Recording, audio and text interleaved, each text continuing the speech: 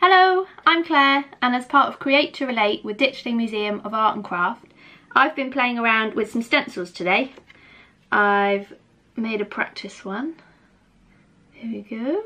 And I've tried a few different effects with different materials to see how they turn out. Ooh. And now I'll show you how to do some of these techniques so you can try them at home. You need some good strong paper so that it doesn't go all floppy and fall apart when you make stencils out of it. Cardboard would be really good as well. You need some scissors to cut things out. You need some colouring materials. So I've got pastels, pencils, chalk pastels would be really good. I've got some paint and some useful tools that are quite fun to use. A sponge, a big paintbrush that's got quite stiff bristles so it's not floppy, and a toothbrush works really well as well. An old one, not one that you're going to use again.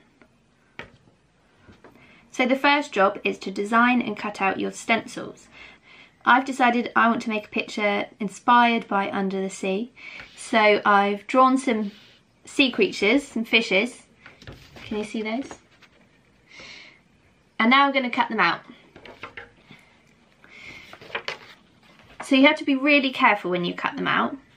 The way I'm going to do it, I'm going to cut in from one edge into the middle, and then I'm going to try and cut all the way around my shape. I've tried to not make it too complicated. There we go. So I've tried to cut it all in one go, so there's only one cut to the outside.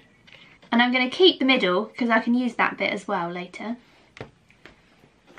To make my stencil stronger, I've actually got some masking tape. If you don't have any, it doesn't matter, you can just hold it down. But I'm going to stick that line back together so that it's all one piece again. And that's my first stencil. I'm going to take some time and cut out all the others. Okay, so I've made loads of stencils. I've kept the insides if I can. I've made an octopus. And I'm ready to start stenciling. I'm going to experiment and try all my different materials. So here's my first fish. I'm going to place the stencil on top of my paper, spread it nice and flat, and then I'm just going to colour in. I'm going to try drawing lines with this one. This is an oil pastel. If you've got chalk pastels, they're really good because you can scribble it all on and then smudge it in with your fingers to make sure you fill the whole of the space. There we go. There's my first stripy fish. So oil pastels worked well. Let's try another one. Just going to use colouring pencils this time. So it doesn't matter if you colour onto the stencil, you just need to make sure you go all the way up to all of the edges so that you get a nice clean line when you take the stencil away. These are my smiley fishes. And before I take it away, I'm going to add some other colours to this one. So maybe a bit of orange at the back. Blend them in. Bit of yellow crayon at the front. I'm just playing around and trying different things. Two fishes. For this next one I'm going to try paint and the sponge. So I've got some blue paint in there. I'm going to dip my sponge in and then get rid of the excess on the side of my pot so it's not too soggy. And then holding down the stencil carefully, just going to dab on top. Try not to let your stencil move because then you'll smudge. Again, go right up to the edges. Here we go. Woo! Sponging works really well. There he is. Next I'm going to try my octopus. And I'm going to try mixing materials. So first I'm going to start with some oil pastel. And I want to give him stripy legs.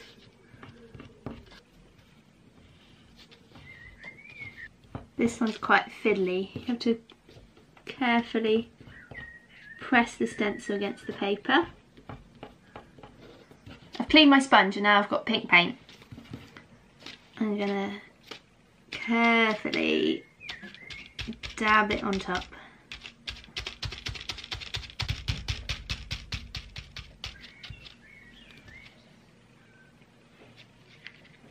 Hey!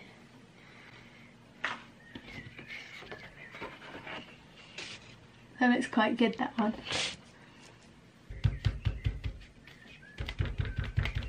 So when I'm dabbing my sponge, I'm just getting rid of the excess on the side of the pot, because you don't want too much so that it squidges everywhere.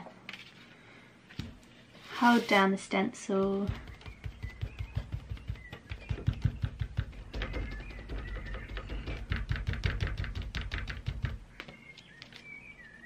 The next thing I'm going to try with my toothbrush can get really messy, so I'm going to go outside.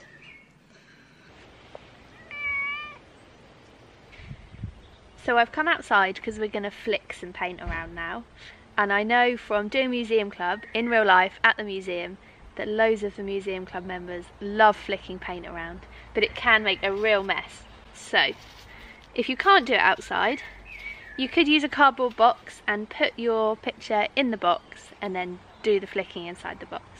The first thing I'm going to do is take the pieces that I saved from earlier and place them like a puzzle back over my creatures that I've printed, because I don't want them to get paint flicked on them.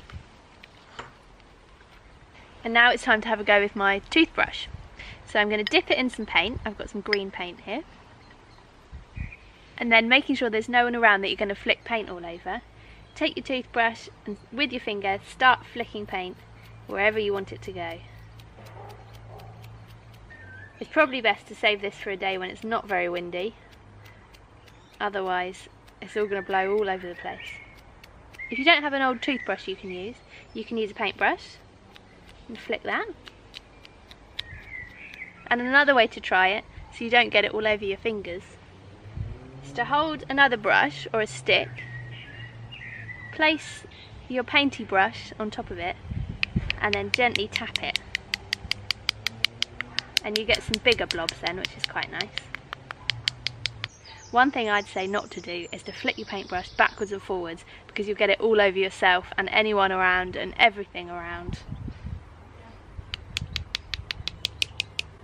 Okay, I think that's enough green. I'm going to clean my brushes up and have a go with some blue. Okay, blue paint for under the sea.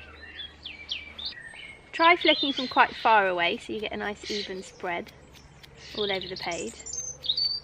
But you might want to focus on some bits, especially around the edges of where your stencils are, so that a sharp silhouette is left when you take the pieces away.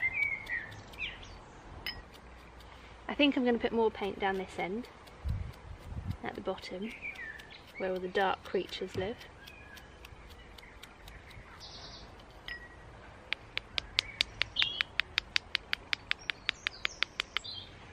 Okay, I think I'm going to stop now and leave it to dry. I brought my paper indoors now that it's got paint splattered all over it, and now I'm going to remove the puzzle pieces to reveal the clean bits underneath.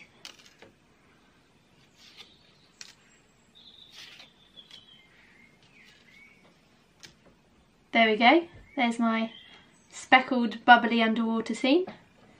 Grumpy fish at the bottom. I use quite strong paper for my stencils, so they're still in quite good condition, so I can keep using those over and over again. I've done some little individual prints because I think they look quite nice on their own. Some starfish. You can use stenciling on loads of different surfaces as long as it's flat and you've got the right paint to stick to it. So you could stencil on your furniture, on the walls, on fabric. You could decorate clothes and bedding, as long as you've got fabric paint. Anything you can think of, really. As well as my final artwork, I quite like how some of these bits of stencils have turned out. Maybe I could use those for some collage or something. Anyway, it'll be great to see how your stenciling has turned out. You can use the hashtag #CreateToRelate to share your work. And that's it. Thank you. Bye.